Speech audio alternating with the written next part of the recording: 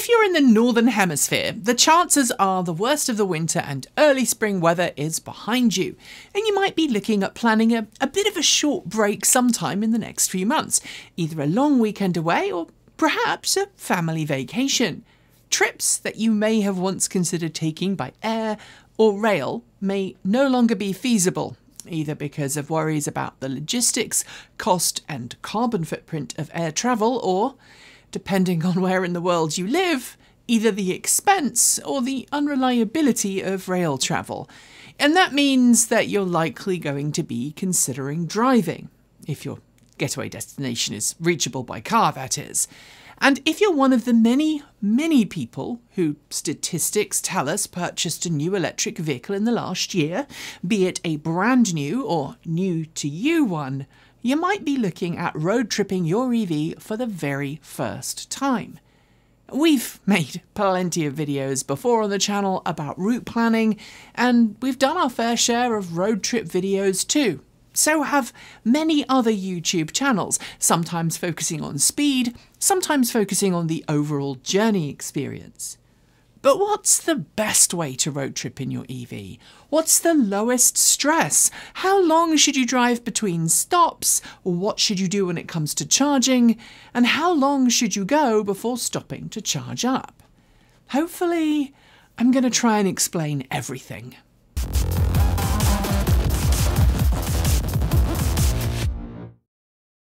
The first, hopefully obvious thing to note about road trip planning and EV charging is that everyone's experiences are different. How often you'll need to charge your EV depends on a whole lot of different factors, from how you drive to how full your vehicle is, what its battery pack state of health is, the type and the state of tyres, the weather, the terrain, and sometimes even the time of day you're making your trip. I'm not going to spend a whole lot of time going into those variables on this video because we've done it a bunch of times in the past, but the too long didn't read is that in order to get the very best possible efficiency from your EV, you'll want it to be well maintained with properly inflated tyres and a healthy battery pack. For absolute maximum range, just like an absolute best fuel economy for an internal combustion engined vehicle, you'll want to be driving in temperate weather on a well-maintained dry road with minimal elevation changes at a constant speed of around 50 to 55 miles per hour with minimal headwind. Go faster, have less favourable roads, climb massive mountains, or face lots of stop-and-go traffic, and your efficiency, and thus your EV range, will suffer. Today, though, instead, I'm hoping that you're all familiar with all of that, and now I want to focus on the charging strategy of road tripping an EV. Should you fast charge to 80% every time? Should you add a buffer? Which road tripping software or route planner should you listen to? And what are the impacts of trying to hyper-maximise road trip charging? To answer all of this, there are some questions you should ask yourself about your comfort level, your skill level, and the purpose of your trip. As with everything in life, the more skilled you are at something, the easier it is to adjust things on the fly, making adjustments as required, and playing the high risk for high reward game. Take the recent road trip across the south of the US from Florida to California as undertaken by Kyle and the team from Out of Spec Studios, along with some guest participants, and you'll know that it's now possible to take an EV trip over massive distances in pretty expeditious fashion if A, you know the vehicle you're travelling in really well, and B, you're willing to take risks. In the case of the Out of Spec road trip, and spoiler coming in not so long, every team pushed their EV pickup to some pretty low states of charge, often with less than 15 miles, 24 kilometres of range when they stopped to charge. Most of the teams also only charged as much as they absolutely needed to in order to get to their next charging stop, and in the case of the Cybertruck team, of which Kyle was part, they regularly drove down to between 0 and 3 miles of indicated range before hitting a supercharger. Over the course of their multi-thousand, multi-day, Not quite a cannonball run. They saved some significant time by following this strategy. And also doing some slightly dodgy stuff too. But they were also playing metaphorical Russian roulette with every charge location in order to maximise their charging efficiency.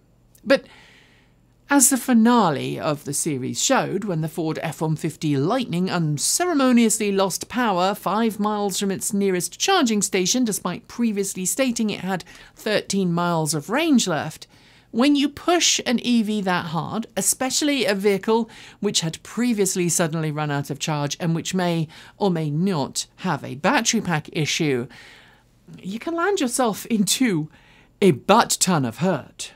Don't worry though, I'm going to come back to charging efficiency in a second, but I want to take some time to point out that my mentioning these videos isn't a criticism of Kyle or his channel. Out of Spec does some great stuff, and the ending of that epic trip showed that while yes, for those willing to push to the limits, it's now possible to drive from the US East to West Coast in about 40 hours in an electric pickup truck. It's also worth noting, as Kyle has done in the past, that most people don't and won't drive that hard that quickly. Kind of the reason for this video. If the Out of Specs race is a risky, if possible, way to road trip, and your reward might be less time on the road if everything works perfectly, what's a more measured approach to road tripping? What is the best way to road trip an EV? Well, obviously, best is subjective, and for some people, best is as fast as possible. But what about the rest of us? Those of us who want to arrive having enjoyed the trip without depriving ourselves of decent sleep. Those who want to arrive at a car that's not screaming if its battery pack isn't plugged in immediately. To answer, let's start by talking about your familiarity with the vehicle you want to drive and the route you're planning on taking. If you're planning on road tripping your own car, a car you know really well and have driven to a fairly low state of charge multiple times, then you're going to be able to get closer to being empty when you charge than someone would be making a first-time trip in a brand new EV. Similarly, if you know the road really well and you know every major hill, every rest stop, and probably can guess which sites will have charging queues and which locations have the best food, then again, go right ahead. Fly as close to that metaphorical sun as possible without burning your wings. Familiarity, frankly, breeds confidence. It can help you figure out where to go next if and when things go wrong, and it can help you make informed decisions about when to skip a charger and when to stop early. I have driven thousands of miles long distance in road trips in both a Chevrolet Bolt EV and a Ford F150 Lightning in North America, and I've got pretty good at knowing when and where to stop, how to fix any potential issues, and what the battery pack prefers for each vehicle for peak charging awesomeness.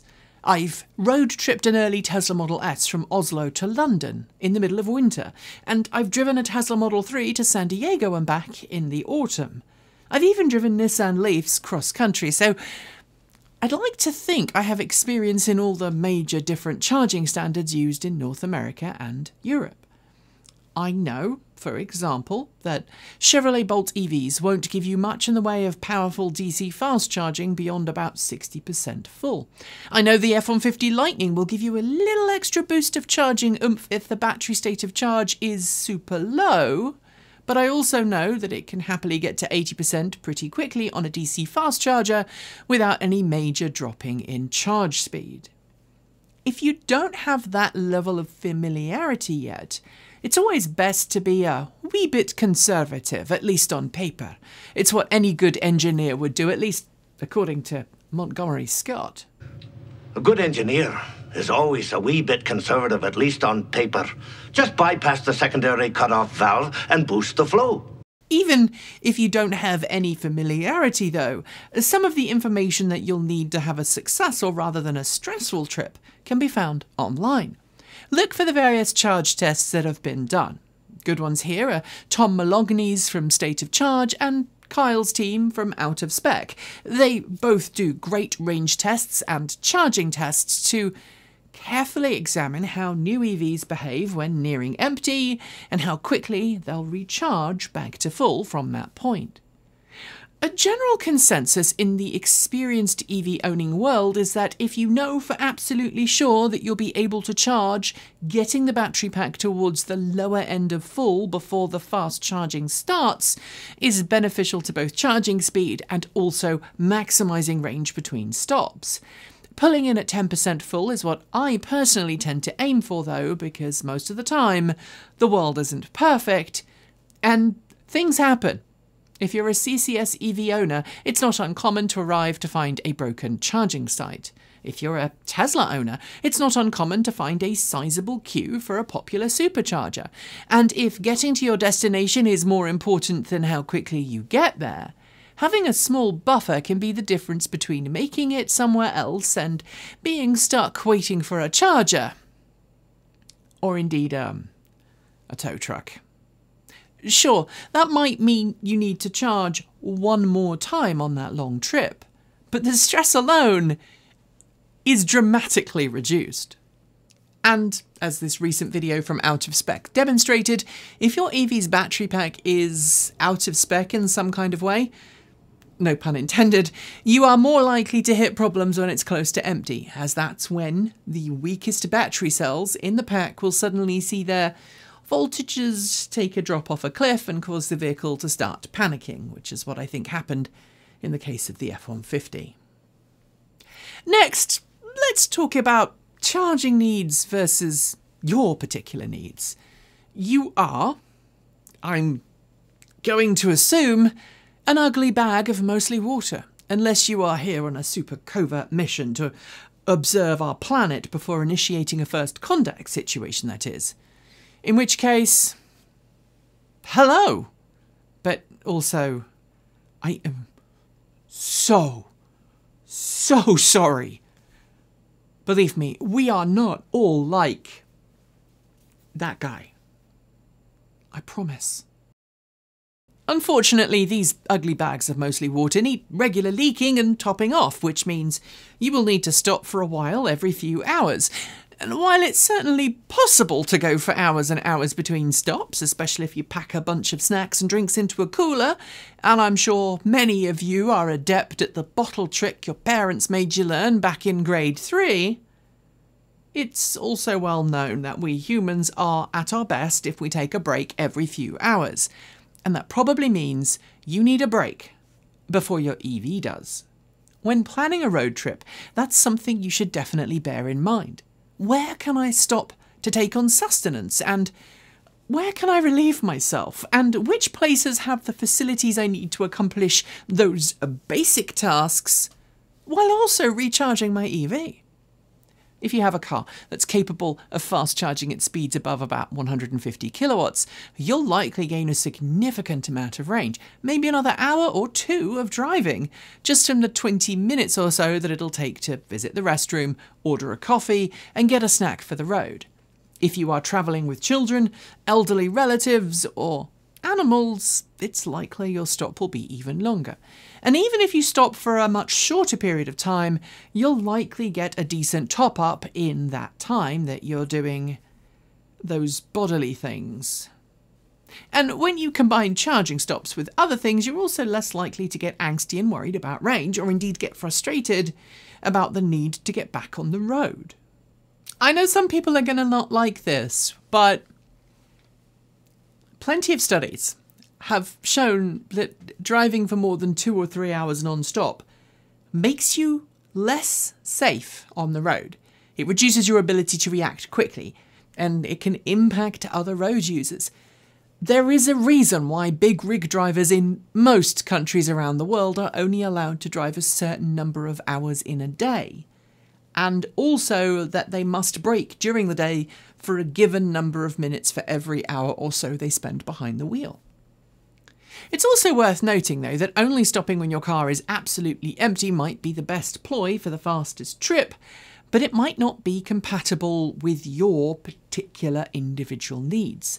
Maybe you don't mind a slower charging session if you're stopping somewhere that feels safer or more welcoming or has a rest stop you like. Or maybe you want to stop somewhere before that state line or border because doing so is less stressful. Basically, charge when you need to, stop when you need to, and drive your trip your way. I know this will make a bunch of people angry in the comments, but screw it. It needs to be said. Who you are may affect your ability to charge in a way that will be optimal for the vehicle if you're travelling through areas or regions where it might be less safe for you to stop and charge. Some people watching this may never have felt threatened or worried about stopping in a random small town to charge. And they are the lucky majority. But for women travelling alone, people who are black or indigenous, or for people of colour, or indeed visible members of the LGBTQIA+ community, picking the next place to stop is more than figuring out the nearest charging station to your car's optimum low state of charge. Planning your charging and your trip is about finding the next charging station where you will also be safe to charge. And for people who make use of mobility aids, it's also about finding the next charging station where there's not only a fast charger, but a fast charger with a layout that's compatible with their mobility requirements. And if you are in any of those groups I just mentioned, you'll likely have experienced good and bad charging stops based in all of this. But if you are not in that group and you are travelling with someone who is, please also bear that in mind. I've heard some truly horrendous horror stories about stopping in the wrong place to charge when you are in a minority group. And by the way, if you do find a place that is safe and wonderful and welcoming, make sure you share it with the community. It is so reassuring to know when you are travelling through a place known for being a little hostile that there's a safe place to stop, charge and recuperate. There's a reason why TE hasn't done a road trip like the one that Kyle just did. And it's not just because we live a long way from the places they went through. If you get my drift. Obviously, when road tripping, the optimum distance you'll want to be able to drive in a day, and to be comfortable driving in a day, will be different from person to person. For my personal money, somewhere around 650 miles a day is just about enough for me. That's just over 1,000 kilometres. Sure, it's possible to cover more distance in a single day, especially if you're pushing for a one-day road trip between your starting point and your destination. But travel any further than that for more than 1 or 2 days will lead you into dangerous territory, especially if there's only 1 or 2 drivers. Given that you're likely saving a butt-ton of money from driving electric as your daily car, it might also be worth considering putting some of those savings into a savings account, especially for when you road trip. Find a place you can stop for the night with either EV charging or RV hookups, and give yourself a good night's sleep in a decent hotel. Sure, while there are some independent hotels with good charging, the sad reality right now is that the cheapest option is usually to find a chain near a major road. Those chains tend to be dog-friendly, and they're usually the ones with small suites that come with a mini kitchen. They also tend to have a place to charge. While for many years charging provision was definitely hit and miss, it is getting better pretty quickly, and most big chain hotels now have at least some of their headline locations with a variety of different charging connectors commensurate with the country you're in. In a bit of a throwback to my previous aside though, I should also note that larger chains tend to be more welcoming to minorities because head office doesn't want the bad press, although that is not always the case, believe me. Some might look at the prospect of stopping though and ask, why not drive through the night? And the answer here is not only combining the points I've previously made about driver attentiveness and fatigue, because a tired driver is a careless driver, but it also adds one more thing. It is better for your car. While it's possible to fast charge many many times in a day and just keep on keeping on, stopping for an overnight rest allows your EV to charge at a slower rate, get to a higher state of charge, and more likely ensure the battery cells in the pack are properly balanced and at a comfortable temperature. And while most EVs can balance their cells without a full charge, stopping overnight allows those cells to get to a nice temperature and allows them to charge at a more gradual rate, which I personally think helps avoid the drift between what the onboard computer thinks the range is versus what it actually is. As for route planning, well, most in-car route planners are notoriously poor, and really Tesla's route planning software is the only one I would really listen to. But even then, that can be wrong. So whenever you're doing any kind of long-distance trip over a day or more, I'm always going to recommend combining recommendations from multiple different route planners, including a better route planner, your car's onboard navigation, Google or Apple Maps, and something like ChargeWay. Basically, the more you plan and the more familiar you are with the charging landscape along your route, the less likely it is you're going to end up in a muddle, and the more quickly you'll be able to make your trip without going to extremes. So, how do I personally road trip? Honestly, it's pretty much the same whether I'm driving the Bolt or the F150 Lightning. I leave home with a full state of charge, and I try to leave between a 10 to 15% buffer when I get to my first charging stop. It not only means I can deal with sudden inclement weather, which is quite common here on the Pacific coast, but it also means I've got a buffer in case my first charging choice isn't available. I try and stop for bodily reasons at places where I know there's also a charging station, and I drive at a normal speed.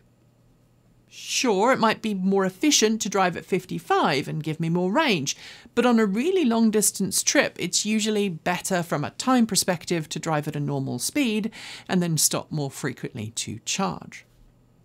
In the Bolt, charging beyond 70% is a complete and utter pill. In the F150 Lightning, charging beyond 80% is a complete and utter pill. And I'll choose routes that offer multiple charging redundancies over a particular section. Often I'll choose that over a more direct route, especially one that may be more direct but is more likely to have a broken charging station along the way. It may be my age, but at the end of the day, I value trip quality, and the few hours more that I will spend on the road is more important to me than getting there first or in the shortest amount of time. But that's me. What about you? Thanks for joining me today. And if you've got thoughts, make sure you leave them below in our Discord chat room, or you can reach out to us on Mastodon. Thanks to the amazing list of people scrolling by on your screen right now. They are some of the more than 1,500 people who help fund this channel through Patreon and YouTube, covering our bills, paying our team, and making sure we can be 100% independent. If you'd like to join them and see your name listed here, just follow the links below. There are a range of different tiers you can sign up for, from as little as $1 a month, or if you pay yearly, $10.08 a year. A huge welcome to our newest supporters, Doug Hofler, Randy Bayer, and John Furworth. To join the list and get your shout out, become a paid Patreon member for your week of fame. If you'd like to support us with a one-off donation, you'll find links below to make Ko-fi and Bitcoin donations, and we even have an old-fashioned PO box you can reach us at, address also below. And if you're in need of some swag, you'll find our swag store in the down below. This month we are celebrating the start of spring with an amazing t-shirt design by our in-house artist and animator Erin. It's all about growing your own EV charging with solar power. Get yours today by heading to our Redbubble store. We've got some great content coming right up, so make sure you're subscribed on PeerTube or YouTube, and we'll see you very soon. We make new videos every Monday, Wednesday, Friday, Saturday, and Sunday.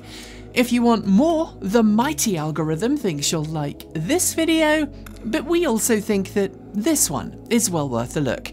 See you soon, and as always, keep evolving.